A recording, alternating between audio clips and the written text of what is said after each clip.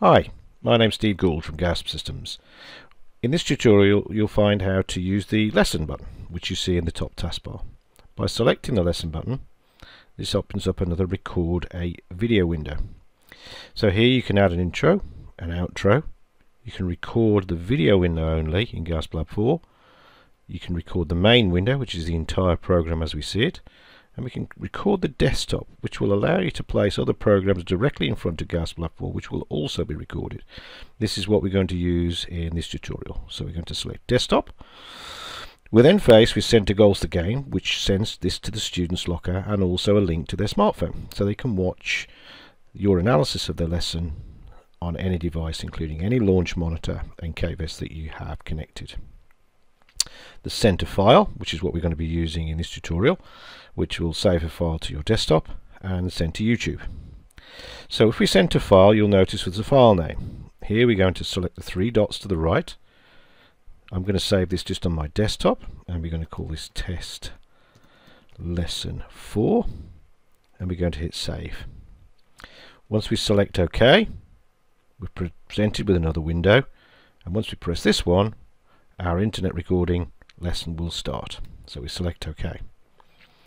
So here we can do anything with the program. You'll notice I've hidden the drawing tools off to the left so we can make those expand, and the same with any camera properties, the buffer for the swings, and also the effects tools. We can change windows at the top here. We can make any of these sizes of screens bigger.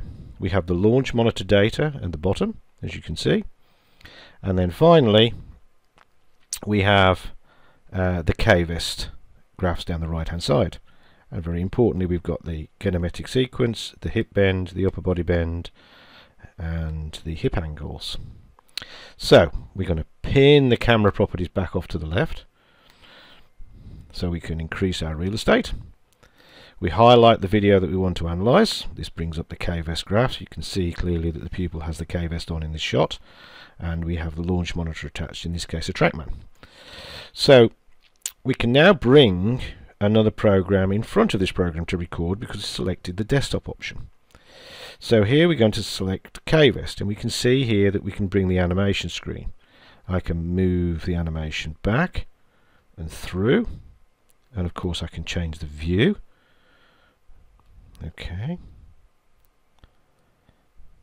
and then I can then minimize that, and we come back to GASPLab 4. Hit the lesson button again, and we can choose to finish or pause and cancel a lesson. So I'm going to choose to finish in this instance.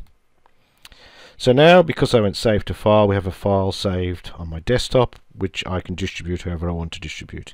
If I'd have used the Send to Goals the game, it would have automatically gone to the pupil that I'd selected.